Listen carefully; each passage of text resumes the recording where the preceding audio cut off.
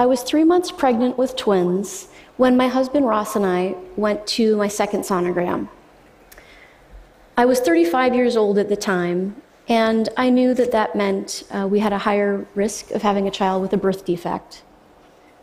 So Ross and I researched the standard birth defects, and we felt reasonably prepared. Well, nothing would have prepared us for the bizarre diagnosis that we were about to face.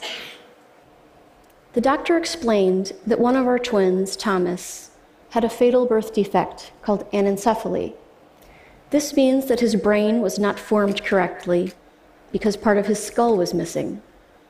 Babies with this diagnosis typically die in utero or within a few minutes, hours, or days of being born.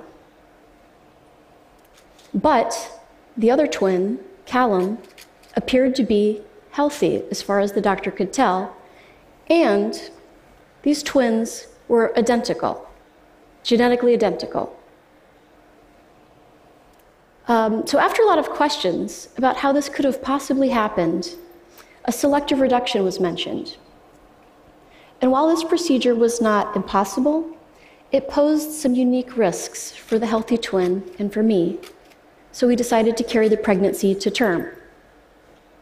So there I was, 3 months pregnant with 2 trimesters ahead of me, and I had to find a way to manage my blood pressure and my stress. And it felt like having a roommate point a loaded gun at you for 6 months.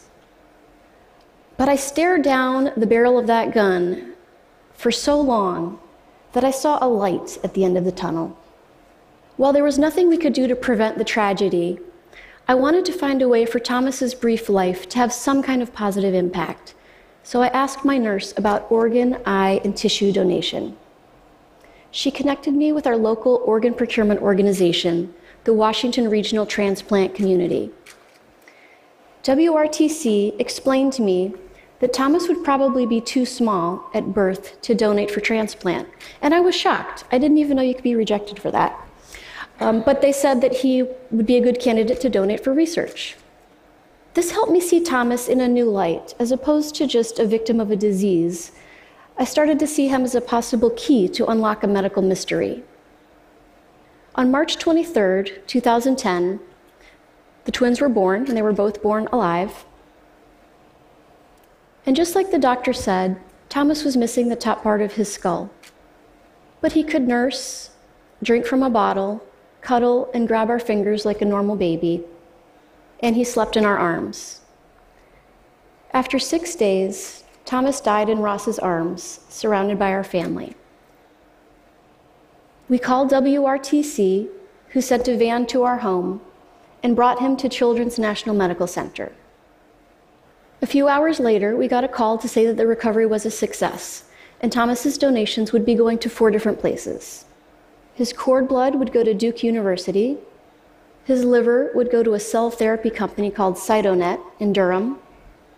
His corneas would go to Scapin's Eye Research Institute, which is part of Harvard Medical School, and his retinas would go to the University of Pennsylvania. A few days later, we had a funeral with our immediate family, including baby Callum, and we basically closed this chapter in our lives. But I did find myself wondering, what's happening now? What are the researchers learning? And was it even worthwhile to donate?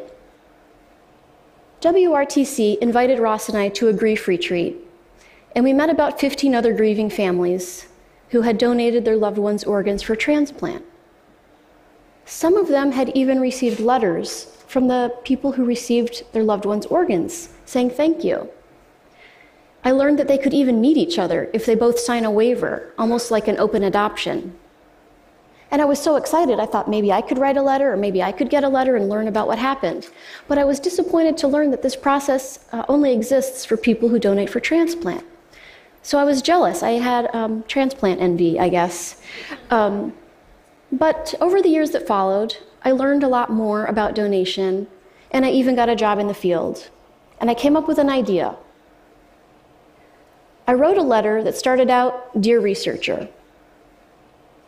I explained who I was, and I asked if they could tell me why they requested infant retinas in March of 2010. And I asked if my family could visit their lab. I emailed it to the eye bank that arranged the donation, the Old Dominion Eye Foundation, and asked if they could send it to the right person. They said that they had never done this before, and they couldn't guarantee a response, but they wouldn't be an obstacle and they would deliver it. 2 days later, I got a response from Dr. Arupa Ganguly of the University of Pennsylvania. She thanked me for the donation, and she explained that she's studying retinoblastoma, which is a deadly cancer of the retina that affects children under the age of 5. And she said that, yes, we were invited to visit her lab. So next we talked on the phone, and one of the first things she said to me was that she couldn't possibly imagine how we felt, and that Thomas had given the ultimate sacrifice, and that she seemed to feel indebted to us. And so I said, nothing against your study, but we didn't actually pick it. We donated to the system, and the system chose your study. I said, and second of all, bad things happen to children every day. And if you didn't want these retinas, they would probably be buried in the ground right now. So to be able to participate in your study gives Thomas's life a new layer of meaning. So never feel guilty about using this tissue. Next, she explained to me how rare it was. She had placed a request for this tissue 6 years earlier with the National Disease Research Interchange. She got only one sample of tissue that fit her criteria, and it was Thomas's. Next, we arranged a date for me to come visit the lab, and we chose March 23rd, 2015, which was the twins' 5th birthday. After we hung up, I emailed her some pictures of Thomas and Callum, and a few weeks later, we received this t-shirt in the mail. A few months later, Ross, Callum, and I piled in the car and we went for a road trip. We met Arupa and her staff, and Arupa said that when I told her not to feel guilty, that it was a relief, and that she hadn't seen it from our perspective. She also explained that Thomas had a secret code name. The same way Henrietta Lacks is called Gila, Thomas was called RES 360.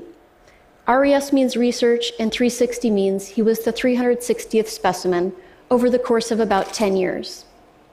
She also shared with us a unique document, and it was the shipping label that sent his retinas from DC to Philadelphia. This shipping label is like an heirloom to us now. It's the same way that a military medal or a wedding certificate might be. Arupa also explained that she is using Thomas's retina and his RNA to try to inactivate the gene that causes tumor formation. And she even showed us some results that were based on RES 360. Then she took us to the freezer and she showed us the 2 samples that she still has that are still labeled RES 360. There's 2 little ones left. She said she saved it because she doesn't know when she might get more. After this, we went to the conference room and we relaxed and we had lunch together. And the lab staff presented Callum with a birthday gift. It was a child's lab kit. And they also offered him an internship.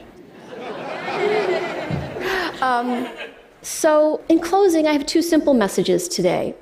One is that most of us probably don't think about donating to research. I know I didn't. I think I'm a normal person. But I did it. It was a good experience, and I recommend it. And it brought my family a lot of peace. And second is if you work with human tissue and you wonder about the donor and you wonder about the family, write them a letter. Tell them you received it, tell them what you're working on, and invite them to visit your lab, because that visit may be even more gratifying for you than it is for them. And I'd also like to ask you a favor. If you're ever successful in arranging one of these visits, please tell me about it. The other part of my family's story is that we ended up visiting all 4 facilities that received Thomas's donations, and we met amazing people doing inspiring work. The way I see it now is that Thomas got into Harvard, Duke, and Penn, and he has a job at CytoNet, and he has colleagues and he has coworkers who are in the top of their field, and they need him in order to do their job. And a life that once seemed brief and insignificant revealed itself to be vital, everlasting, and relevant. And I only hope that my life can be as relevant. Thank you.